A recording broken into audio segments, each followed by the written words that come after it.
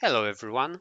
In today's tutorial, I will discuss creating a text dataset for classification and sentiment analysis in Vertex AI. Generally, this is pretty simple, as the only requirement for this is to have a CSV or JSONL file that meets the specific requirements.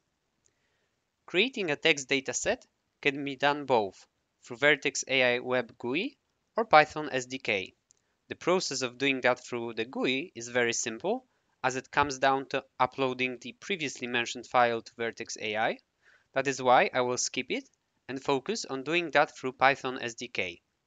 In the later part of the tutorial, I will also show you how to create an input file in JSONL format, as it is generally more robust compared to CSV, so this will be helpful regardless of a create option that you choose.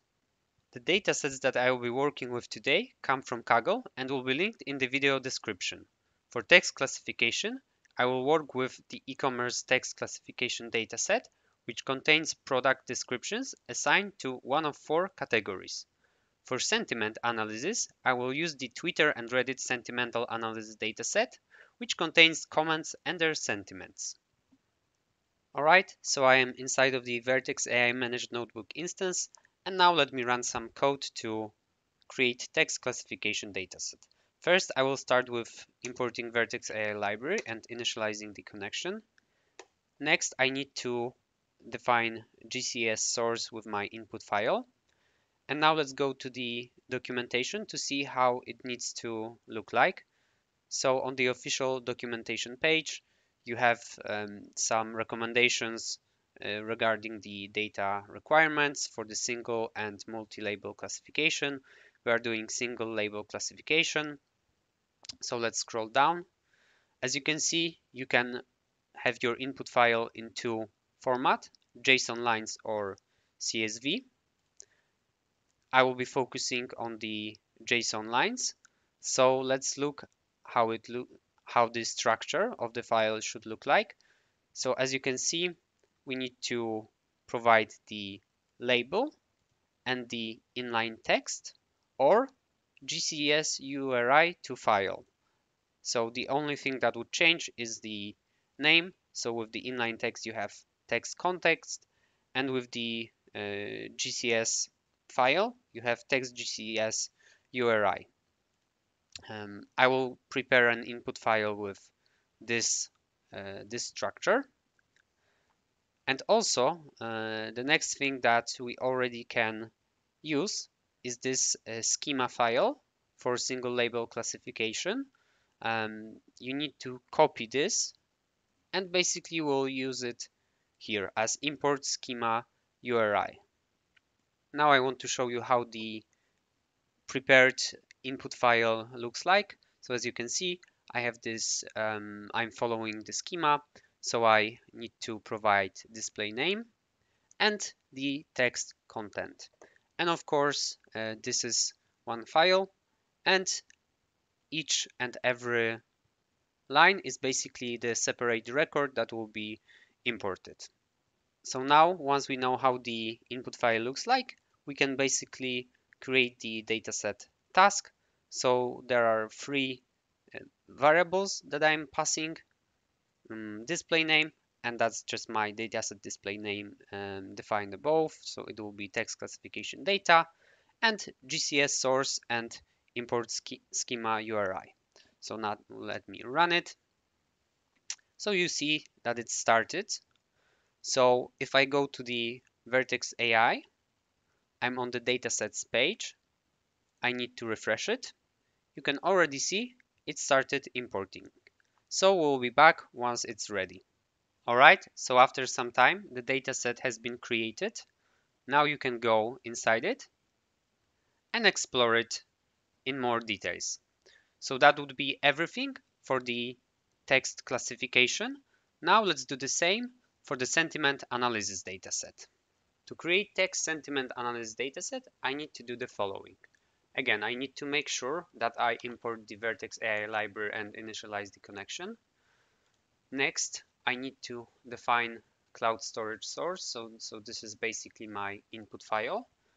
And now we are on the official Google documentation. where we have all the details and requirements that your input file needs to meet. And again, as with the classification text dataset, you could choose from JSON lines and CSV format. So I have the JSON lines. So you see that you need to specify sentiment annotation.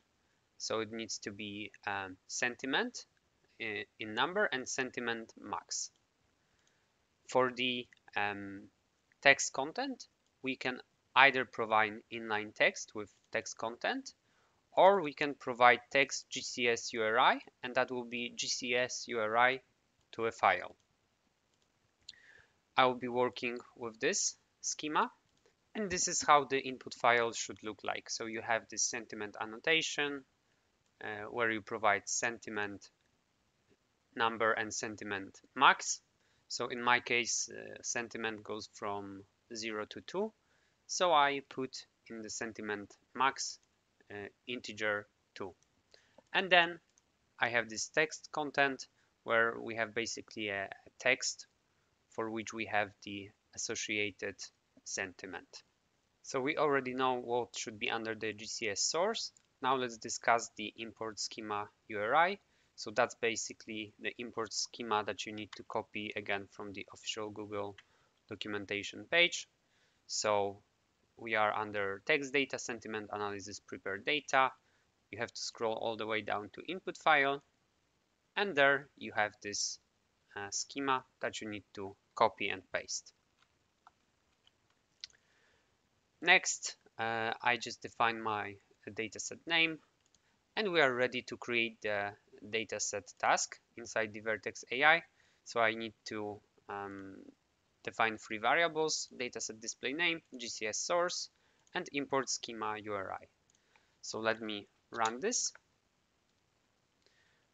And it's already started.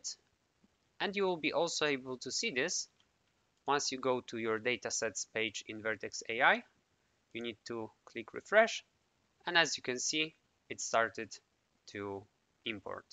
All right, after some time, the dataset has been successfully created, and you can use it as an input to your model trained on Vertex AI.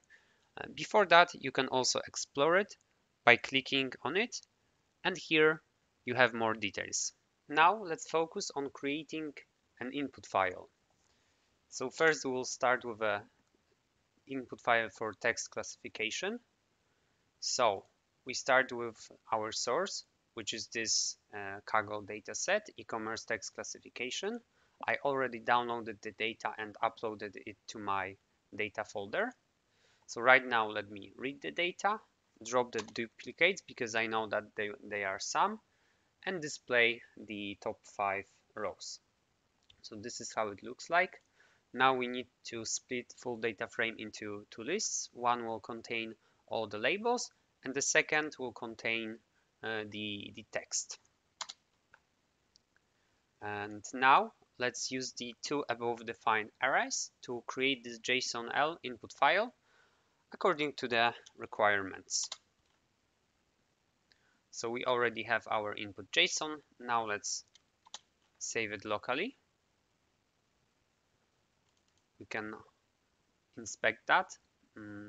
So this is how it should look like.